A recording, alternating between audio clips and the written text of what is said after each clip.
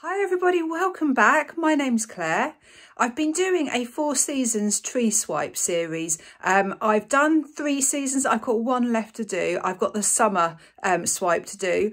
It seems a little bit ironic because I'm freezing cold. I've got my hoodie on. I'm about to put the heating on and I'm going to do the summer swipe. So it's a swipe with Australian floetrol as cell activator, and then I'm going to swipe the silhouette of a tree in, and this will be the last in the series. So at the end, I'm hoping to put them all together to show you.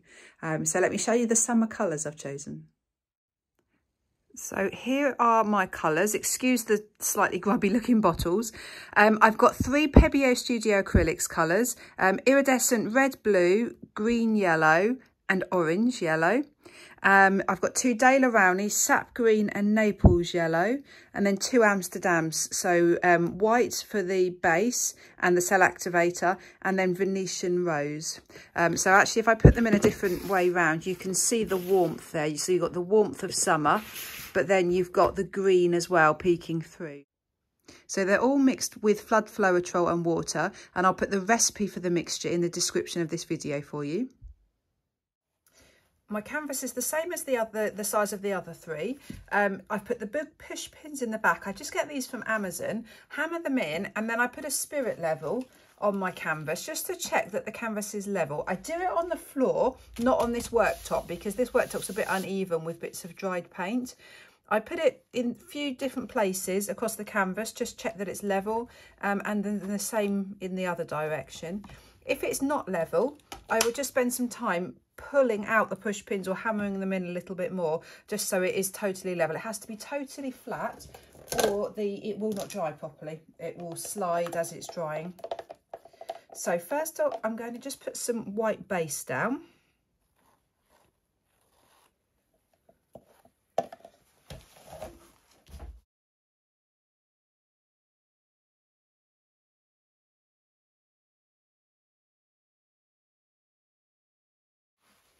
Right, so I've learned with this technique that the colour that I put down first for the swipe is the colour that's going to show the most in the tree trunk. And I think I'd like that colour to be red. So I'm going to put a line of this down first. So I'm just simply putting a roughly vertical line through the centre of this canvas. And also, I realised last time I didn't put a very thick line down, so I've deliberately gone slightly thicker there. I'm going to deliberately put a little bit more paint down than before. So let's just have a look at the order of these. I think I might put the dark green on last, because then that will give most contrast. Let's go with the lighter green next.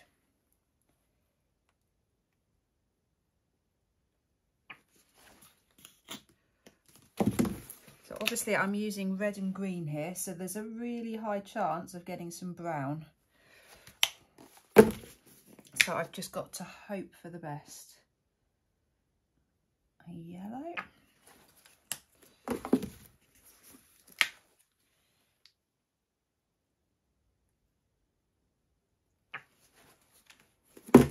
Orange, and then a bit of the sap green on top.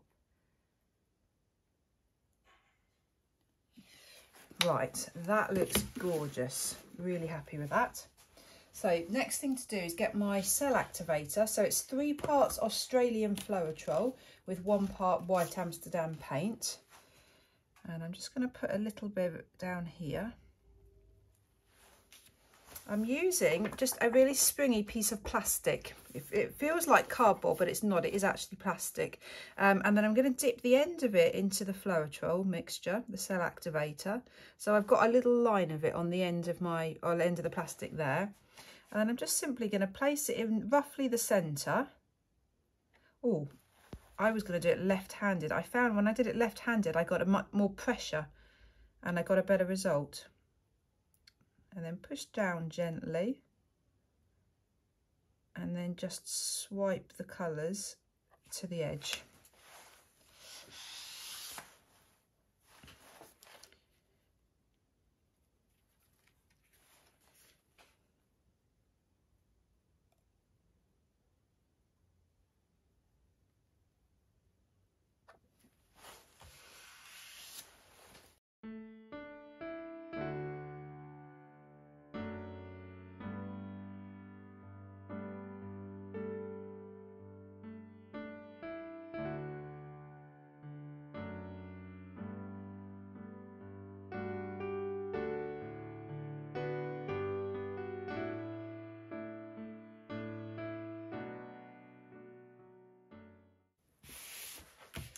Now, I'm not quite sure what I make of this. It's very, very orange. There's not much yellow showing through at all. There's a little bit there where I've missed the swipe. It's just very orange. I can't see any of the Venetian rose either.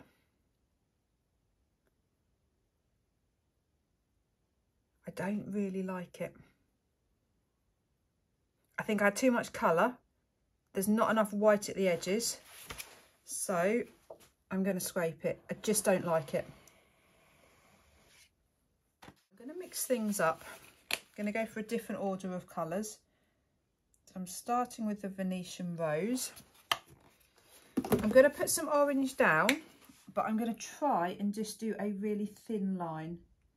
I wonder if it's because it's an iridescent colour that it really created so many cells. They just popped up so much.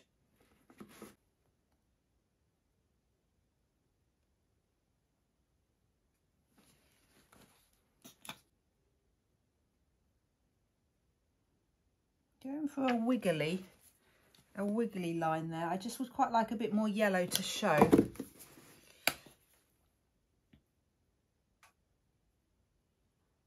And then the red last. I think I'm going to leave it at that. So I'm going to leave out that dark green, that sap green. Right, let's try again, see what happens. So there's a bit less paint this time.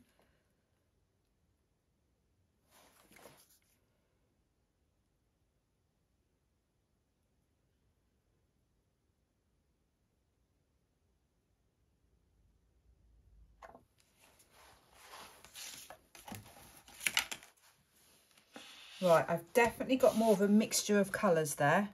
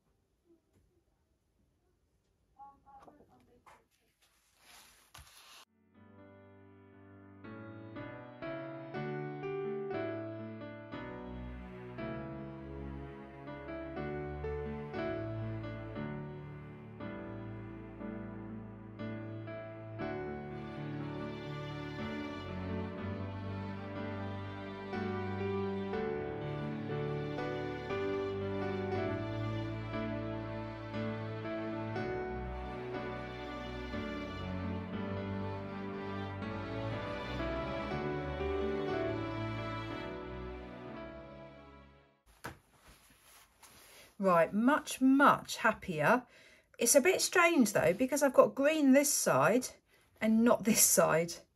But I think by the time I've done my tree, I think it will be fine. I think I'll be happy with it. It's quite bright red at the moment, but I think once I've done my tree, that will soften down a little bit. The lacing is beautiful. The colours are gorgeous. It really reminds me of summer cocktails, I think. There's something about that red that really looks like one of those, like a raspberry Bellini or a, I don't know, or a champagne colour, peach drink. Yeah, it's really reminding me, or a Calippo ice cream, an ice pop. Yeah, so great. I'm happy so far. So let's now do the tree trunk. So to do the trunk, I've just cut a thinner piece of plastic and I'm going to just use that as a swiper to swipe up through the centre and out to create some branches.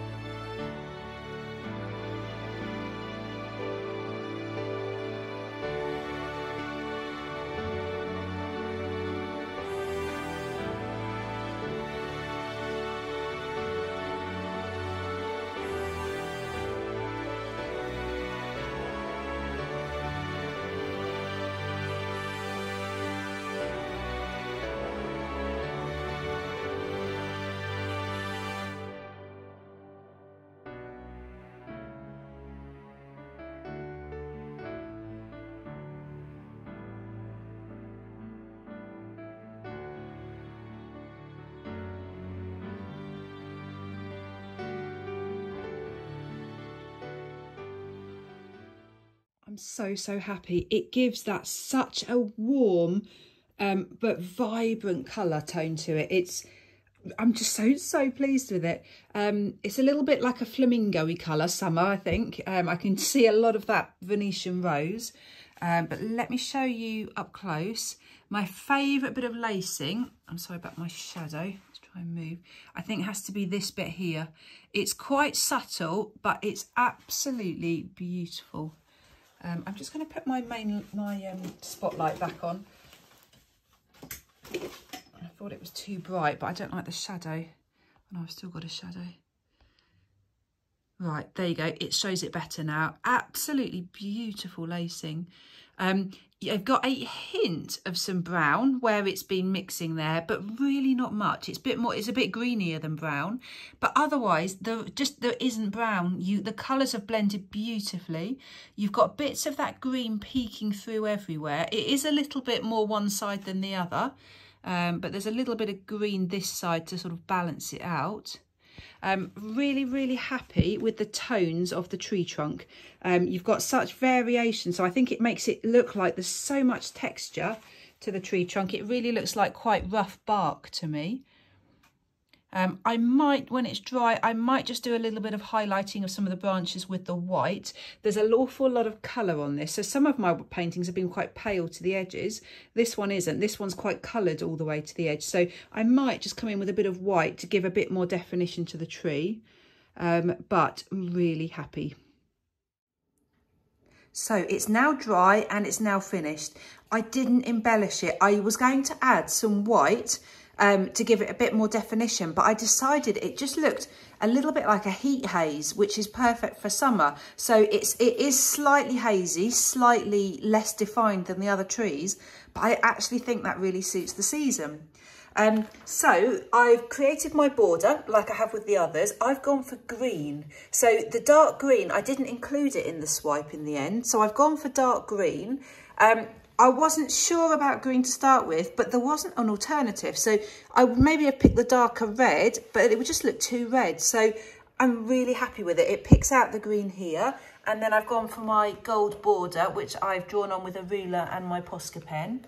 The colours are fab. They are just so warm. You've got bits of the green peeking through. I'm so happy. I've got the yellow, and the dominant colour seems to be the pinky and the reddy colour and the Venetian rose. So it's got a real coral sort of thick colour to it, which is why I mentioned a flamingo before. There's my favourite bit of lacing, still is my favourite bit there. I love the texture you have in the bark, in the tree trunk. Somehow it just looks like one of those really old trees where you get the sort of ridges going up in the tree trunk. So really happy with it. So I'm now going to put it with the other three and show you them all as a set of 4. So here they all are. I love them. I'm so happy I've done this series. I really like the balance. So I've got a red border here and here, green border and a blue border. So I think that works really well. I've deliberately gone for a really dark border for them all to really just surround them and highlight the tree. You've got kind of cool to really warm to cool to really cold. Yeah, I just really like them as a 4. I like that. I prefer them in a row like this. So obviously I've put them in order of season. So I've obviously got my spring tree going to the really warm. You can really get a sense of the heat and the warmth from it, the glow. And then a little bit frosty, but you've still got the warmth and the depth of colours, the orange is coming through. And then my really lovely icy, frosty, cold feeling. And I almost want to shiver when I look at it. So the winter and the summer in particular, I think you really get a sense of the season and the temperature. I have thought about hanging them sort of one on top of the other, so in a set of 4. But I feel like it balances so nicely like this, as in a row. So all done. I'm a bit sad the series is finished. Please let me know what you think. I'd love to hear other people's feedback, other people's comments on this idea that I've had. yeah, let me know. Thank you so much for watching. If you like the video, please give it a thumbs up. Please do subscribe to my channel. Great, thanks so much for watching. Bye.